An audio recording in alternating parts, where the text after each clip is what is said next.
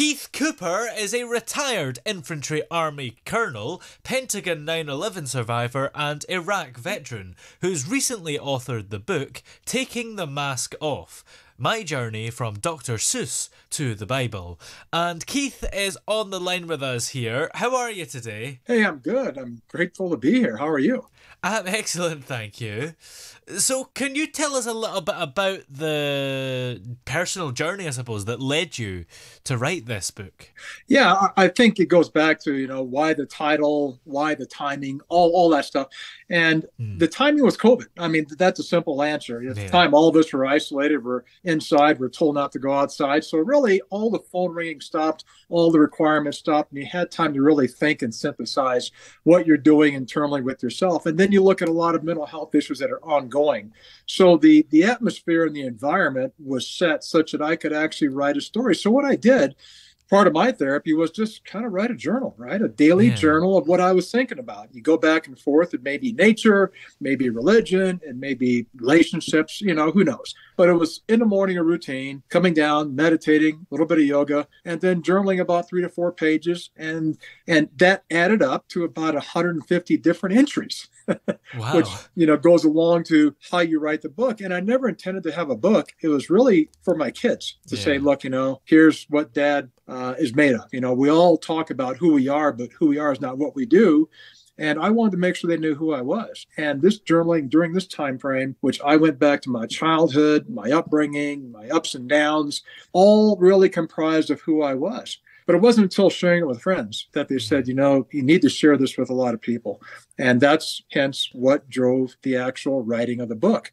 The title of the book, Taking the Mask Off, obviously COVID, taking the mask off, but it was really talking about the mask we all wear, the mask of conformity, right? You teenage, you got to conform with your friends, or, at the office you conform, right? The mask of being happy when you're really not. So we all have these masks, which are imprinted on our face. And I just figured, doggone, it's time to take the doggone mask off, all the masks, not just the KN95s, but all the masks. And the Dr. Seuss to the Bible was kind of a road network, right? Yeah. Growing up, I looked at cartoons. I love cartoons, and I used to watch Dr. Seuss and Charlie Brown and all the rest of Heckle and Jekyll and all the rest of them. But the Dr. Seuss lessons of, be who you are, say what you feel, because those who mind don't really matter in your life, and those who matter in your life don't mind. So when you start with the origin being that upbringing, and you go along and have good parents from the greatest generation, the World War II generation, who steered me right,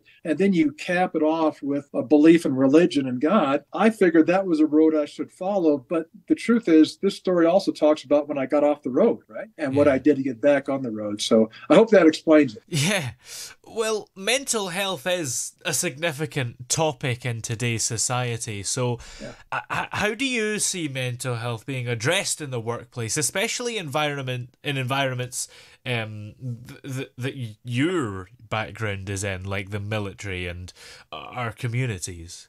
Well, Toby, let me say that I think the military's made a 180-degree turn, and I mean for the better. Yeah. I applaud the efforts by the Veterans Administration of the United States, the efforts in the military that I served in all branches right now. I will say there was a time when I came in where mental health was not viewed positively, and you were not encouraged to say if you wanted to go get help. And I think that's true in society. It's true in the corporate world, but in the corporate world and the military, I'll speak now, it's changed. It's no longer viewed as it was before. And I think leaders in the corporate world, leaders in the military are making every effort to reach out, even themselves going forward to get help as you need it. But I think where we as society have a problem is we tend to view mental health, and I'm going to kind of juxtapose the words, as strictly mental, when we ought to view it as health, okay?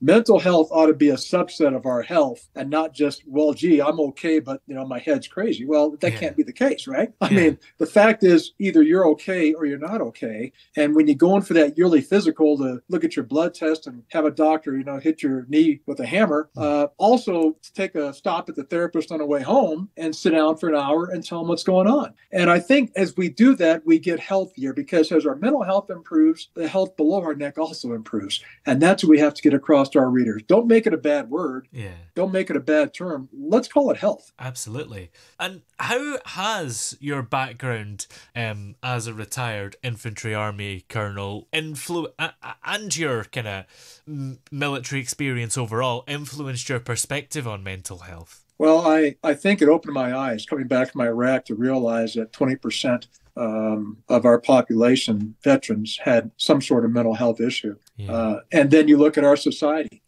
Veterans are now getting the help they need more and more. We're not perfect yet, but they're getting better help. But our society, you look at the number of people who are suffering based on financial implications, based upon personal issues, based upon, people can't even buy a house now. There's a lot of things ongoing. So I think the part that when you say what influenced it is, it's not about having mental health issues. It's about sometimes the environment we live in is so convoluted.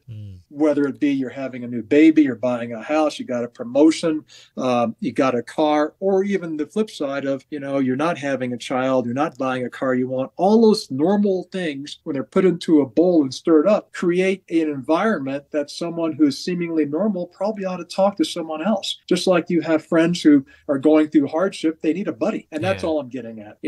Be vulnerable, be open, put the judgment in the trash can, and talk to people, and hopefully talk to professionals who can help you and guide you along the way. No different than seeing that doctor once a year. Absolutely.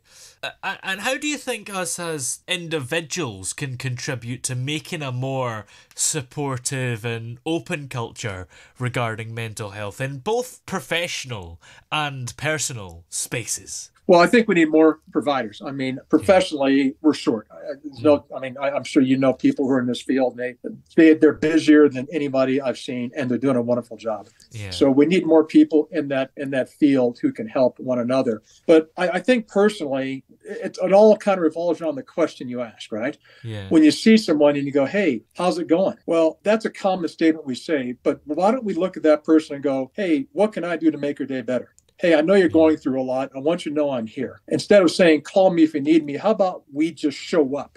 We kind of put aside the people who we know are going through issues and give them time. And we as individuals don't need to give them time. We need to give them presence. And oh, by the way, be present with those you're with. That's what we can do. Instead of being on the phone, talking to someone and saying, I'll be with you, put the damn phone down and be present with the individual who may or may not need you. You may need that person worse than they need you. You don't know, but have a conversation like we used to, face to face, eyeball to eyeball, and no one knows your friend better than you do. You know when something's wrong. It's ironic to me how when someone does something bad with their life, how we have 15 people come forward and say, yeah, I knew he kind of or she kind of wanted to do that. Let's get focused now. Let's go forward now. Let's talk to the experts, go to the experts in your neighborhood, whatever, and be able to get that assessment and treat your friends as friends, non-judgmental, and put your arm around them and thank them and tell them you love them. Yeah, absolutely.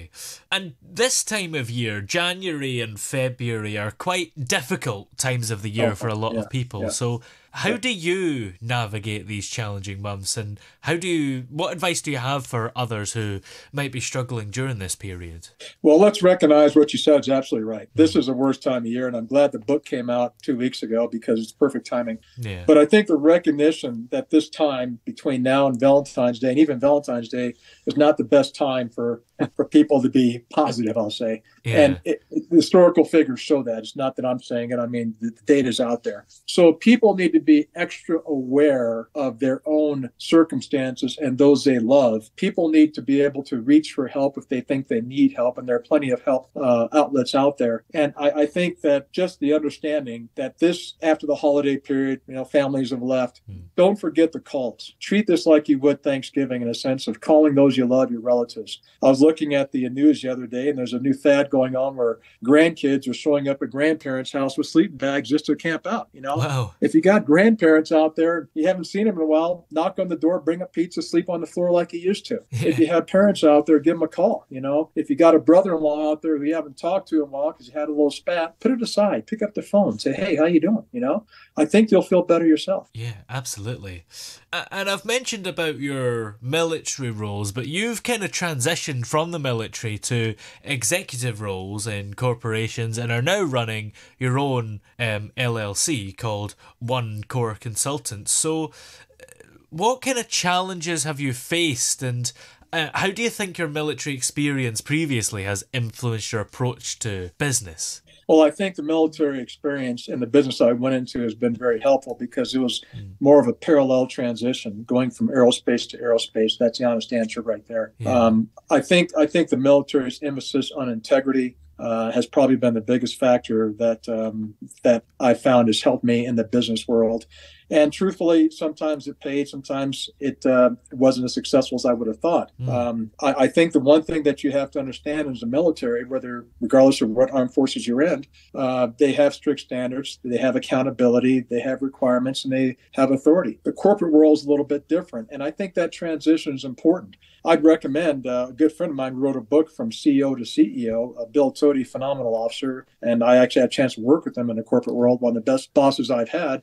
And that's an example of someone who really did it right, came from the military, went to the corporate world, understood the word integrity and values, and followed those through. But in a nutshell, I think it's helped all of us make the transition. I think the corporate world needs more good military leaders. I think that what they bring to the mix, which may not be product knowledge, is something you can't buy, and that is the integrity and understanding of how to lead people. Yeah.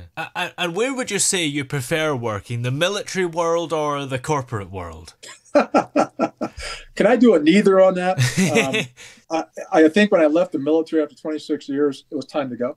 By the way, I love the military. I mean, I honestly will tell you that my worst day in the military was probably better than my best day in the corporate world. I mean, I love the military. I love the people there. It was a phenomenal experience. And I have friends today, from West Point and the Army who I still have. I mean, just a group of us who are very, very close. What I prefer to do is what I'm doing right now. Taking the knowledge I've gained in the military, taking the knowledge from the senior corporate world, and working with startup businesses in my company, OneCoreConsultant. I only work with startups and real small businesses. I don't work with medium and large anymore. I'm focused on getting those people who want to make a difference in the aerospace industry, who have the innovative ideas out in the marketplace. And that's where I want to be. And I also want to be continuing to write, which I do, and mostly volunteer. I volunteer a lot. So those three things make up what I'm doing right now. Absolutely.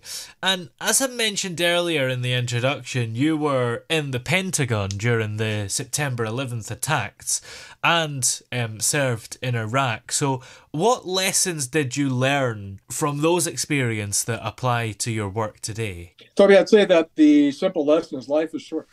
I mean, who would ever expect to be sitting in an office building with 25,000 people wearing, a shirt and nice slacks, and, you're wearing a uniform and you're doing paperwork, and that, you were attacked. I mean, you just don't, you never had that before. Normally you have to go to a battlefield. There's a line in the sand and, the good guys on one side and the bad guys on the other. But when you're sitting in an office building in the middle of Washington, D.C., you don't expect that. You may, think of a car bomb coming or a random shooting, but you don't expect a plane to crash. So it opened my eyes. And leaving the Pentagon the following year, then being a brigade commander on the Sinai Peninsula when the war started, was another eye-opening experience, and rolling right into Iraq. So I think all three of those really showed me the value, care, the love that we need to have, because we don't know if tomorrow's guaranteed. So let's make today a great day, and let's look to help one another. Absolutely.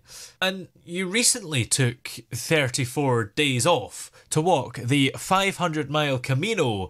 France is across part of France and all of Spain. So how did that experience impact on your perspective on life and vulnerability and seeking help?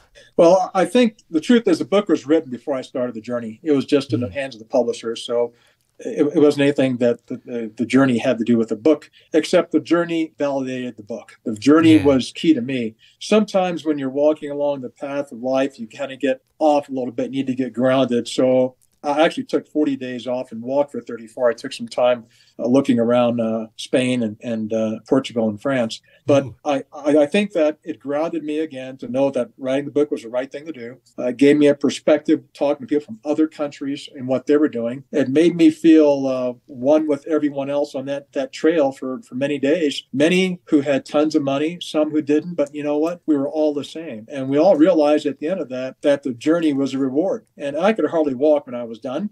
But I also couldn't wait to go again. So it's probably one of the best adventures I had in my life. I did it spontaneously. I decided in June to do it, jumped on a plane in September, and just took off from there. And I would do it again in a heartbeat. It was phenomenal. Absolutely. And writing a book itself can be quite a tough process, maybe intense sometimes. So was it quite nice once you finished the book to have that time off and do something that is quite peaceful? It was, but writing the book was actually very peaceful and therapeutic itself. It wasn't a chore. I figured if I had to write a book that was a chore, I wrote the wrong book. Yeah. You know, my background is engineering and mathematics in the military, and I didn't want to write a book on either one of those because that would have looked like work. So I figured the best way to do it is write a book that crosses all spectrums and something that I've experienced, but I'm not an expert at, right? I mean, I'm just not. And that made it a little more fun. But like I mentioned earlier, I've written over 200 stories so far. I've only published 65. Yeah. So I'm excited to see how the book is received and if there's any interest in any more stories from the audience. Absolutely. And how would you kind of define and reflect on your own legacy, considering your diverse experiences in the military and corporate world, and now as an author and consultant? Yeah, that's a good question. You know, we hit a point in our life that we stopped the accumulation. You know, for the first 40 years of our adult life, maybe 30 years of our adult life, we're always accumulating, we're always buying, we're always adding, we're always getting a bigger house, we're getting a nicer car, et cetera, et cetera. Yeah. And there's a point in time when you realize you have less time on the earth than what you've used, right? I mean, so you're at a point in life where you're looking at the end like, oh my goodness, normal expectancy. You know, I'm kind of I'm beyond the 50-yard line. Okay, put it that way. So you change from the accumulation and worrying about the vested stocks and retiring when you're 65 and having a lot of money, but you can't move because you're so out of shape. You change from that perspective to what difference can I make? Yeah. What difference can I make aside from giving money? Where can I volunteer? What can I do right now? And whether it's in your community, whether it's a national event, you change. And so when I take a look at writing the book, the jobs I've done and everything else, I think I'm more along the line of what's going to be my epitaph on my gravestone versus what I've done. Yeah. And hopefully that will be along the lines of, you know, he made a meaningful difference in others' lives, something that simple. And that's where I think it's gone from. That wasn't always that way. I mean, I wasn't always the person I am now. Yeah. And it's a journey, but that's what I'd like to have. Absolutely. And if there was one message that you hope people will take away from the book, what do you think that would be? I think it would be along the lines of chase your passion. Be who you are. If you find that your ladder is leaning up against the wrong wall, change it right away. And it's never too late, as Dr. King says, to do the right thing. You know, the time is always right. And I think we have to look at that and let our young kids know out there, our young adults know, even the kids of those adults, chase your dream, not your checkbook. And you'll live longer, you'll be happier, and, you know, continue to do the wonderful things you are, but don't let the mask conform who you are. Absolutely. Well, this book is, of course, called Taking the Mask Off, My Journey from Dr. Seuss to the Bible. But are you working on any more books or any other projects that are coming out after this? Well, I am. Funny you should say that. I have a novel coming out late this year. I'm a big fanatic of the Cold War. If you look at a hobby, I love the Tom Clancy type movies, things like that, and the spy movies. So I wrote a novel called The 16th Republic, which fictionalizes an attack on the state of Alaska, and more to follow on that. I'll put it on the website. But it's almost done. It has to go to developmental editor, then the editor, then publisher, same process, and then it'll be out. It'll be wholly different than the memoir I wrote on Taking the Mask Off. Yeah. And then there's another chance that, given, as I mentioned earlier, if Taking the Mask Off is something people want, there are a lot of stories out there that I've written that I haven't published yet. Very similar, 2 to 3 pages in length with questions at the end, if people find it helpful on different topics. Sounds exciting. And in the meantime, where are all the places that we're able to get this book, Taking the Mask Off? Amazon. Amazon, everybody knows Amazon, right? Oh, yes. So it's on Amazon. My website is www.longlakelore.com. That's www.longlakelore.com. A little blurb about me is on the website. Then there's a buy now box you can see and check on the part there too. So there's a couple ways to get it. I don't think it's on Kindle yet because Amazon just released it a couple weeks ago. Yeah. So it's not an ebook, but there's paperback and hardback and probably ebook in another month or so. Brilliant. Well, many thanks for talking to us today. It's been great to have you on the show. Thank you.